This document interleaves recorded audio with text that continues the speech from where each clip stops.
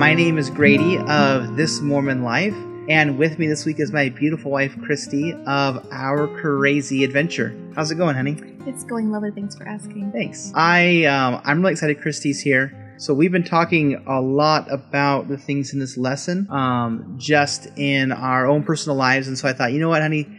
Come talk about it some more with me because, you know, the things that we're trying to do this year as we set resolutions and resolve the change, you know, a lot of it is going to be focused on the Savior in our own personal lives. And so we went up to the office and we just continued the conversation with you guys. This is our first week of the Howard W. Hunter Manual, which we are really excited about. President Hunter was only president of the church for 9 months, but he was actually an apostle for 35 years. And so while you might not think there's a lot to learn or a lot of content to pull from, there actually is very rich. And I have enjoyed reading this first chapter here. In fact, I teach the third Sunday of the month, and so I get the even-numbered lessons. I'm kind of bummed that I don't get to teach this lesson, but I trust our other instructor Jeff will do a great job, and I'm excited for that. But honey, I know you've had a lot of notes of things that you read. Why don't you share with us something that you found value out of in the lesson? Well, I was really excited to study Howard W. Hunter. He was actually the prophet when I was baptized. Oh. I didn't know that until he died. And I saw a newspaper clipping, and I clipped it out. I thought, this is really important. I probably should remember this moment, you know. But as I read the article, it talked about how he really emphasized a Christ-like. He really encouraged members to be Christ-like. And I've always remembered that. And that was really impressive that the newspaper would share that. And so this lesson was just perfect for him. Because Christy, we didn't grow up in Utah or anything. We were in Southern California. Yeah, Orange County, yeah.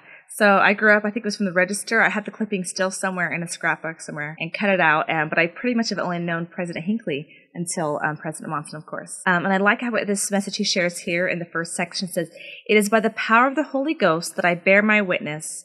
I know of Christ's reality as if I had seen it with mine eyes and heard it with my ears. I know also that the Holy Ghost will confirm the truthfulness of my witness in the heart of all those who listen with an ear of faith." And I just love that testimony from our prophet. The reality of our Savior and that his role and job is to bear witness of Jesus Christ. And all of us, if we have I love that, with the ear of faith, if we can listen, that we can also hear and know and receive that witness for ourselves. I love that part. Yeah, President Hunter had a very strong testimony of Jesus Christ and often testified of him specifically. And I think that's such a great thing for us to start this lesson off. We were gone for a week. We were at my parents' house and we visited with Christy's mom too. And I was talking with my mom after church on Sunday, and she was talking about how she bore her testimony, and she said, "Oh, you'd be so proud of me, Grady. It was simple and straightforward, and I talked about how much I love the Savior, and I honor, you know, the sacrifice that He made." And I just thought, there you go, that's a testimony. And you know, there's lots of things we can be grateful for, and a lot of things we have faith in, but that should all be focused at its core on our Savior Jesus Christ. You know, one of the things I like about the life of President Hunter, it talks about how he loved going to Jerusalem. He went there I think it was like several dozen times, 24 times, I think it says, during his lifetime. And one of the times he was there, President James E. Faust was his traveling companion. And he talked about how much he loved the place and didn't want to leave. And one of the things that President Faust recounts, he says that he would always say, "Let's go to the Garden Tomb just one more time, for old time's sake." There he would sit and meditate as though he were piercing the veil between himself and the Savior. Throughout this lesson, he talks about the importance of remembering our Savior, and one part I really liked a lot was, "As we declare that he is the Son of God, and the reality of the fact should stir our souls more frequently." And he talks about, you know, what are we doing to remember Christ daily? You know, it's wonderful that we can take the sacrament and we can remember him, but throughout the week, what are we doing? And it kind of gives me a chance to pause and reflect and ponder and go, okay, how often am I thinking about my Savior? We had a local leader recently talk about how, you know, the gospel is important, but it's important that we focus on our Savior Jesus Christ, not so much of the, traditions of the gospel or things that we're used to as far as, you know, living the gospel and the programs that we have, but that we should really be Christ-centered. And that kind of stuck out to me. I thought, okay, what am I doing? Am I focusing on programs of the church, or am I helping my children drawn to Christ? And I should remember and always have Christ be the center of it. So I thought this declaration was really great, that it should be stirring our souls more frequently as we have a testimony of our Savior Jesus Christ. Yeah, he talks about how, he asks us several questions about, when are you thinking about Christ? And he talks about, do you think about him when you're at work? Among other things, I just thought, am I focusing on the Savior? Is he in my thoughts constantly? And not always. And so it was a good reflection to kind of ask myself, what can I do to make sure that I am more often remembering my Savior and the things that he's given to us? This part here talks about his personal prayer and wish for the world. I testify that Jesus is the only true source of lasting joy, and that our only lasting peace is in him. I do wish him to be our glory now, and the glory each of us yearns for individually, and only prize many nations can permanently hold dear. He's our prize in time and eternity. Every other prize is final fruitless. Every other grandeur fades with time and dissolves the elements. In the end, we may know the true joy save be in Jesus Christ. And I love, again, just the declaration of that everything's on Christ. If we want peace, if we want hope, if we want lasting joy, all those things can be found on Christ, and how important it is that we share that message with everyone in the world, the message of Jesus Christ that can change people. Yeah, and it's, with this lesson, if you're in Relief Society, I would imagine your instructor will probably share this hymn during the lesson. You might even all sing it together, because you guys sing in Relief Society, right? We love to sing. And it's Jesus, the very thought of thee. And throughout the lesson, each of the sections pulls one of those verses and talks more about the words. You're not singing priesthood? We sing during opening exercises. Okay. Well, I do. Okay. And maybe 3 other people do. Oh, okay. But I sing loud enough for everybody. But usually they're like, Ye Elders of Israel, and really rousing ones. Okay. But this hymn here, I really love. It's one of my favorites. I'm partial to the sacrament hymns anyways, because I think that they are so sacred and do such a great job of helping us feel reverence towards Jesus Christ. And one of the... So side note, if you're teaching or preparing music, make sure you grab that hymn for this week. Yes, you'll want it. Mm-hmm. You hear that, Jeff? Grab that hymn. Mm-hmm. And one of the verses that it has in here that it shares, and I liked it, because when I think about the Savior, part of my gratitude towards him is for the resurrection, knowing that we can live again, and that we can be forgiven of our sins, and that gives us hope in the world to come. But I think also an important part of that is the hope that it gives us now, and the strength that it gives us to get through the trials that we have today, and through his healing power of the atonement. And the verse it talks about in section 2, it says, O hope of every contrite heart, O joy of all the meek, to those who fall, how kind thou art, how good to those who seek. And just to remember, that we can find peace and we can find comfort in the atonement of Jesus Christ, that he can help us to get through the trials that we're going through and the hardships that we have. And having him be constantly on our minds can help us to accomplish that. Which goes right into our next portion. The greatest need in all the world is an act of sincere faith in the Savior and his teachings. The part that really stood out to me was...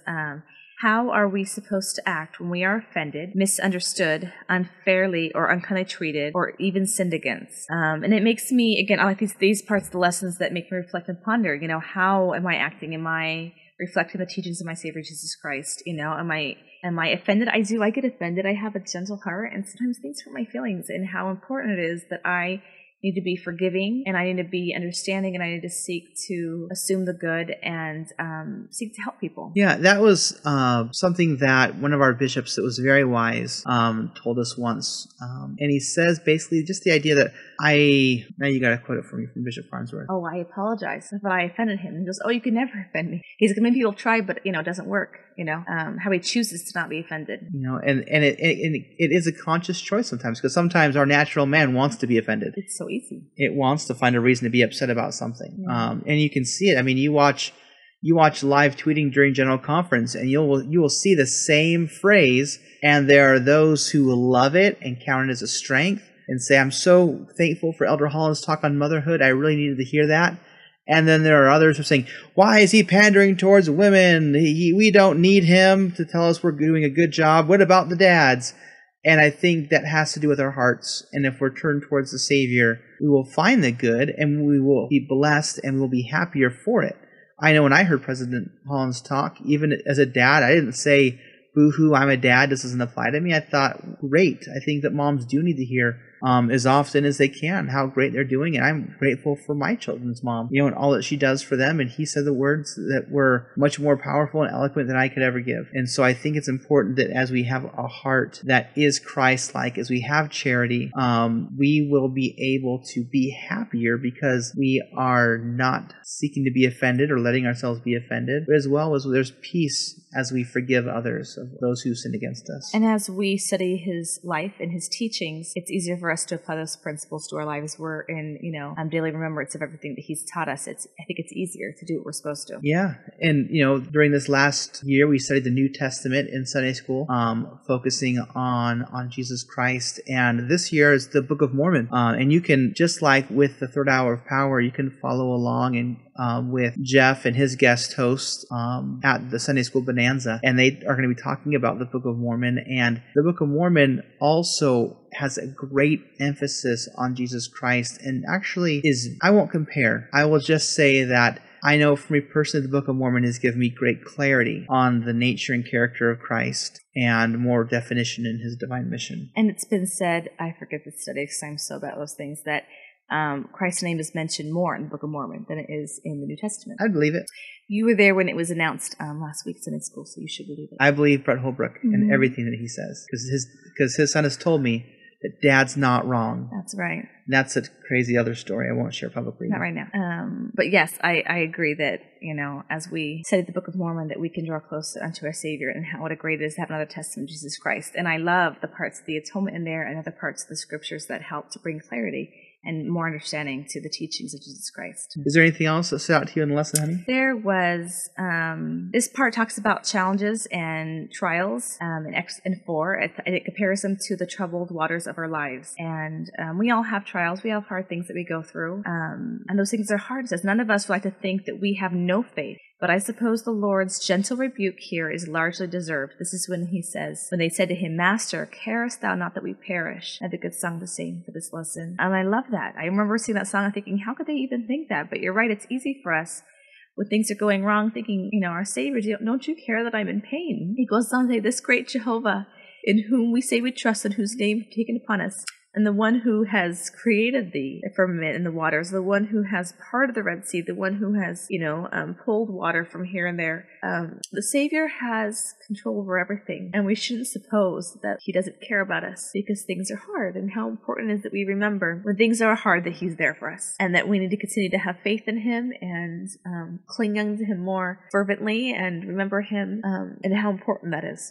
So I'd want to close with. I think that's a great closing. And I think the same thing. I've asked, sometimes a similar question myself when times have been hard. And, it's amazing the power of the atonement. It truly is infinite. It's not just to reconcile us of our sins. It's to heal our broken hearts. And it's to help us to feel the love of our Savior and to have peace through the Spirit that comes with that, through the Holy Ghost. I did want to share too is that he talked about the waters and how he can calm the waters, and how he can remove the waters. One of our past podcast guests and friend of This Week of Mormons, Kurt Frankham, he shares a kind of a good supplement for the lessons, and he shares a great object lesson. And I won't go into it, but I will say that the link to it will be in the show notes. And so go there and visit his site, because it was pretty cool, and you want to order what he's talking about now so that it will get there in time for your lesson if you are teaching. And also, I just want to see, usually I ask Christy what she has going on, but I did want to just mention something that I've enjoyed from your blog website, we like to call it. A blog.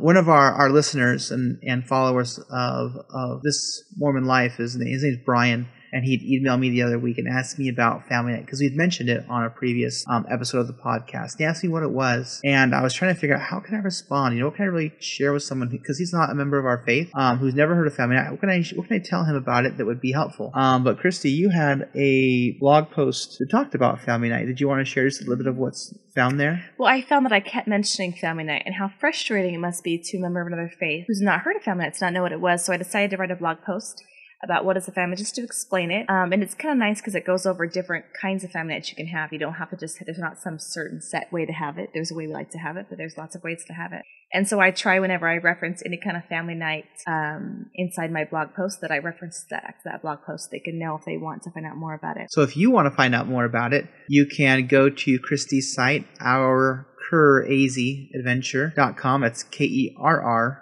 And I just posted today a link to it. We every month I list my menus for the month and also our family night schedule.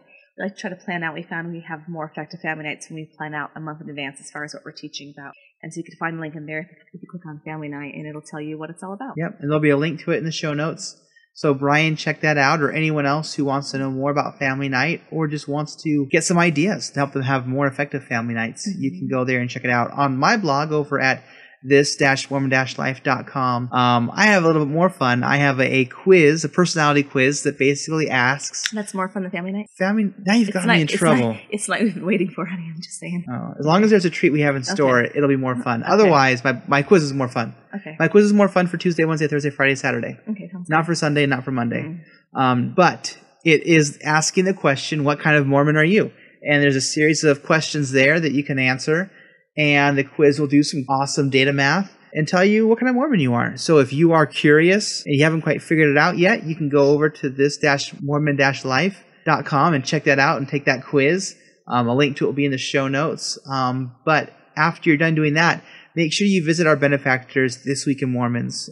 They have their podcast every week where they talk about current events in the church and what members of the church at large are doing, as well as mentioned earlier, Sunday School Bonanza, where they are now talking about the Book of Mormon and how you can get more out of your lesson. If you have found value in this, let us know. I'll tell you what, emails like Brian's and like others that I've gotten and feedback that I've gotten from people, it really helps us to make sure that we keep putting this out for you and that we give you good content that you enjoy. So, send me an email at grady@this-mormon-life.com.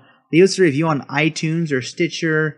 Share us on Facebook. Do something if you enjoy this to share it with others, because if you've gotten value out of it, or if you felt like you've gotten more out of your lesson on Sunday, help others get more out of their lesson as well. So thank you guys for listening. We appreciate you guys for being our hosts. And we probably should, because of the topic, close, if you don't mind, I wouldn't mind closing with our testimony, right? Doesn't that make sense? Sure. Okay. So I'll go ahead and close and share my testimony that I know our Savior is the Son of God, and that He knows each of us, and He loves us, and He sees our potential, and He is there for us for every heartache, every sorrow, every hard time, every sin, and that because of Him we can be healed, because of Him we can be clean, and because of Him we can live again with our families forever. And I say these in Jesus Christ. Amen. And I as well, I have a strong testimony of Jesus Christ. I'm so grateful for Him. One of the things that I want to do this year is I want to get to know Him better. I want to be more familiar with Him, with the life that He led, the example that He gave me. One of my favorite Christmas gifts I got, besides our new webcam, this awesome boom for our microphone, is the new edition of Jesus the Christ.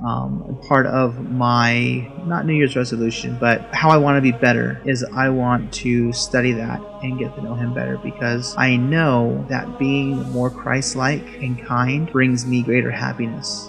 As I've tried to make changes each month and tried to be more like my Savior, I have found myself being better, and I like that. And because I feel good, because I feel the Spirit reassure me as I do these things, I know that they're of God. And so I know that following our Savior Jesus Christ helps us to do that, and helps us to feel the peace and the joy that comes through Christ-like living, and also through the atonement of Jesus Christ. And I say that in the name of Jesus Christ. Amen. Amen. Thanks. Thank you, Annie. And until next time, we bid you all a fond adieu.